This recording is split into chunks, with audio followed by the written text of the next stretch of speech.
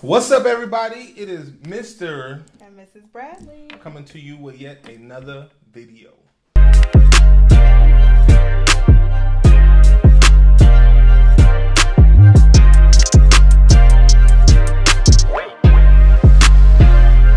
Alright guys, so today's topics were actually brought to us by you today. We got a couple of people who asked us a couple of questions, so we wanted to dive into those real quick. But before we get into the video, let's get the other stuff out the way. First of all, if you have a topic for us that you would like us to address in one of these videos, feel free to send us an email. Put it down below in the comments. You can DM us on Instagram, any of that stuff. And we do look at every single comment and every single message, and we'll definitely find a way to incorporate it. So let us know down below or on one of those other venues if you do have a question or a topic that you'd like us to address. And if it's your first time watching, make sure you subscribe to our channel, Bradley Party of 6. Also, make sure you're following us on social media. And everybody watching this, please smash that like button. It really helps us out. Yes. So today's topic, well, we got two questions. I should say it shouldn't be today's topic because it's a couple of questions. We're just gonna knock those out because I don't think we ever done anything like this where we had like questions. We have people who want to speak on topics, but never like questions like this. So I think we've had one or two questions. I think we have. I know people want to address topics, but so nonetheless, here the question was, it was a young lady who emailed us. Gonna keep the names secret, but she said that her and her significant other have been together for about 4 years, and the topic of marriage has not come up. Now, keep in mind, I'm paraphrasing. The topic of marriage has not come up, but he wants a baby. What does she do? You want me to start that off? Yeah, let's go. Say absolutely not. First of all, okay, let's start from the beginning. Let's pull it all apart. Did you say how old they were? No, she didn't say how old they were. Okay, so let's pull it all apart. She just said they've been together for 4 years. The topic of marriage has not come up. So, one, I would say in 4 years, depending on how old you are, how does the topic not come up? Like if you're 18 or something, that's a different story. But if you are a fully grown adult, how's the topic of marriage not come up in 4 years? Like, are you saying that he just not has brought marriage to the table, saying that he wants to do it? Or have you guys, also I was going to say, or have you guys just not talked about it? Because in 4 years, you all should have talked about, marriage in some capacity. I would assume that because most people, 18-year-olds talk about marriage. So maybe he's just saying like he hasn't like talked about like getting married to her or setting a date or anything like that.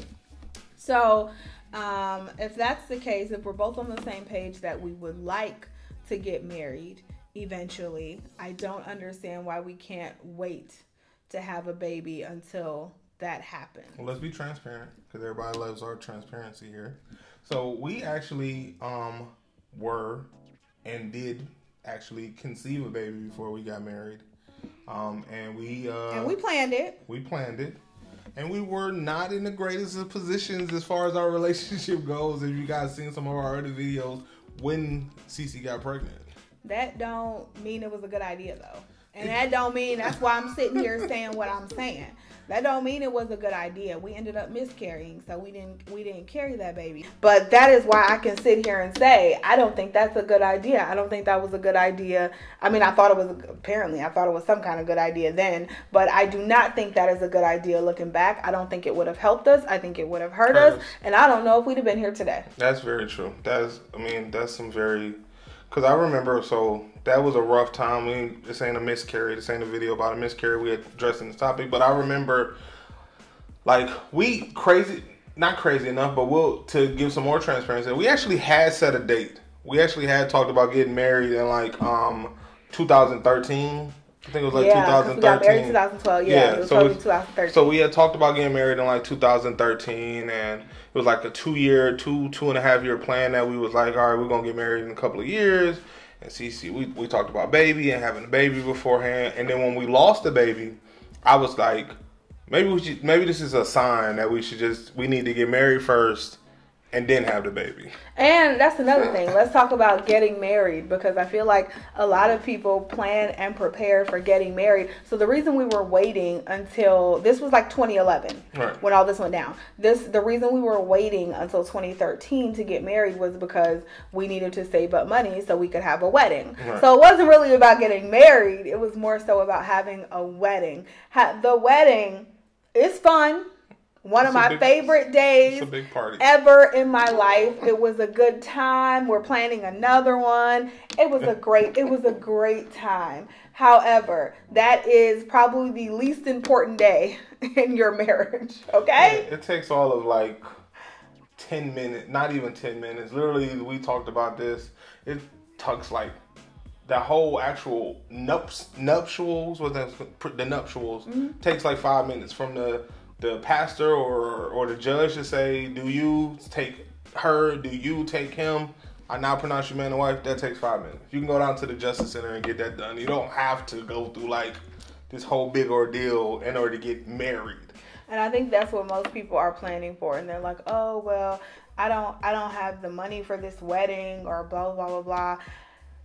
Well, one, if you don't have the money for a wedding, you probably don't have the money for a kid, because kids are expensive. So that's something to think about right there, okay? If you ain't got the money to pay for the wedding, you ain't probably got the money for the kid. I'm just saying. But so your advice to this young lady, what would you tell her? Absolutely not. Do not do it. What would you? What would be your advice to her as far as like, how do you break this to him? How do you tell him this? Don't be so cruel, because we know how you just like substance being real, and this is a real person with feelings, not like you just being blunt and like this is a real man, this is her man, he has feelings, this is what he wants. How would you explain this to him? Well, hopefully you all have had conversations about marriage in general, and the fact that you do want to get married and you do want to be with this person for the rest of your life. Because I would figure out, what his reservations are. Okay, no. One, I would say, I really don't want to have a baby before I'm married. It's just not what I want to do. Then two, I would figure out the reason he is looking to have a baby and be tied to someone that he hasn't even tried to be tied to spiritually. Like, why are you trying to tie yourself to me with the baby, but are you not ready to get married? Like, are you saying you're not ready to get married? Because you're not ready to get married, we're definitely not ready to have a baby. I always find that so funny on like stuff like court shows, and like seeing people comment on like Facebook, like guys would be like, oh, I wanted to have my kid, but I ain't ready to get married. Like, dog, you talk about a lifetime commitment. A kid is a lifetime. You are tied to that person for the rest of your life. You can get out of that marriage if you want to. Yeah, like you can never, y'all gonna always have that kid together. You'll never be able to get out of that. So you talk about a lifetime commitment. That's a lifetime commitment to somebody. But you ain't ready to settle down and be with, like, that's always funny to me. So yeah, I mean, I would say the same thing. Like, if you ain't ready to have a kid yet, let them know, hey, I'm not ready to have a kid. And two, hey, I want to be married. Like, I think that being upfront is huge with that stuff. So I think that's perfectly acceptable. If you're just like, I would feel more comfortable having a baby with you if, we had that commitment and we were married. And if he's not ready to get married, then he's certainly not ready to have a kid, and you certainly should not have one with him. Again, all thoughts and beliefs are those of Mr. and Mrs. Bradley. Don't legally hold us to any of this advice that we given. So, the other question that we had, which I thought these kind of was like two questions that was kind of like little off from each other, which I thought was interesting too. Was there was a girl, another young lady who reached out to us. Obviously, most of you guys know that this channel is mostly followed by women. So, but had stated that her and her significant other have been together for about I think she said like 8 years, and they were college sweethearts, and she's into her career now, and that she's been working in her career field for like 3 or 4 years, I think she said, and that he's still trying to find his way into his career. So she's been working, and she's kind of like, I guess, sounds like from what it's, again, I'm paraphrasing, sounds like she's the breadwinner, and he's like does little odd jobs on the side to keep, you know, some money coming in. But at what point does she go and tell him like, hey, I need you to go get a real job right now? Here we go, y'all. I'm trying to be nice. Right now, he needs to go get a job. Okay, no. Let's start over. Let's unpack it. So, one, I would say it depends on what type of... Did you say he in school? She said he was in. They was in. She's been in her field. They graduated.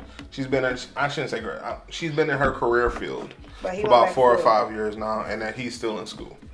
Okay. Trying to get his career path going. So I guess it would depend on, I would assume he's not in medical school, because I feel like that's something you would have said.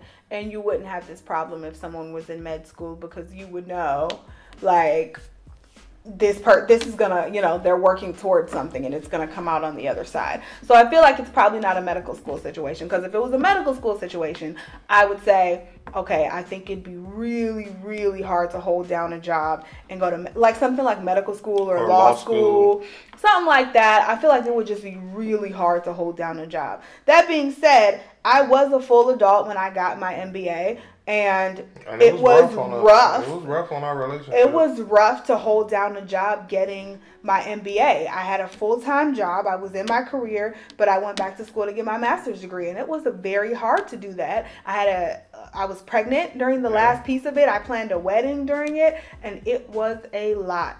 But I did it because my family needed to eat. And that's that. I'm not going to put the burden of my schooling, unless we're in some sort of really comfortable position where I don't have to work. I'm not going to put the burden of my schooling, or unless, like I said, it's going to be like a lawyer, a doctor, where we know that on the other side of it, we're going to, like, there's going to be some significant changes happening. I'm not going to put that burden on the other person to work like a dog to put me through school. When I could work myself. It's going to be tough, but I can work it. It's layers. Again, there's layers to this. It's like kind of like, well, when you say, like, financial burdens are hard, when you're talking about, like, you carrying the majority of the bills, regardless of odd jobs or not, you carrying the majority of bills.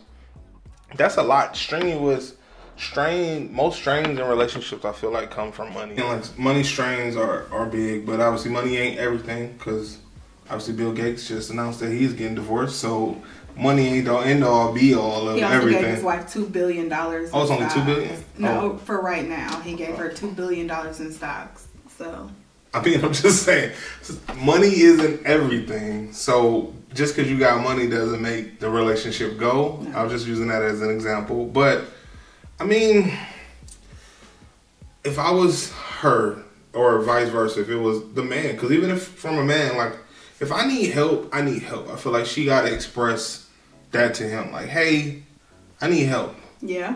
I had to say that to you. Like, not about money, but like stuff around the house. Yeah. I had to say that to you, and I had to be like, look, I need some help around here. Like. Yeah, I mean, I feel like that's like, she has to go to him and put it out on the table. Like, look, I know what you're doing. And obviously, I've been riding with you for a long time. And I am riding with you through this whole thing. But you need to work. But I need you to get a job. Like today. I've already circled some in the paper. But at the same time, like, it's so, like, that's such a hard thing, because I don't, well, how I want to say, I don't want to offend anybody, but like, if you're talking about his rap career or something like that, like, you gotta be like, at what time to let it go. But that, I don't want to get too deep on this video, but that goes back to a movie. Me and her always, no matter how many times we discuss it, we've like 4 years removed from acrimony, and we still argue about the substance So of that y'all movie. remember Acrimony with Taraji P. Henson, remember? And she was with the man, and I'm like, she was with the guy. He was working on his dream that whole time. But in that whole process, he like destroyed her. Like she was working and put all the bills and everything was on her back. He like ran through her family's money, and then because he was cheating on her when they was younger, which I mean this was her fault. She shouldn't have like rammed the car into the house, but she did, and she rammed the car into the house, and he was cheating on her, and then she couldn't have kids. So he kind of like in her eyes, which I understand why she felt like that, her entire life was like destroyed. Her spirit was broken, like everything. Her life was like destroyed at that point. And then he blew.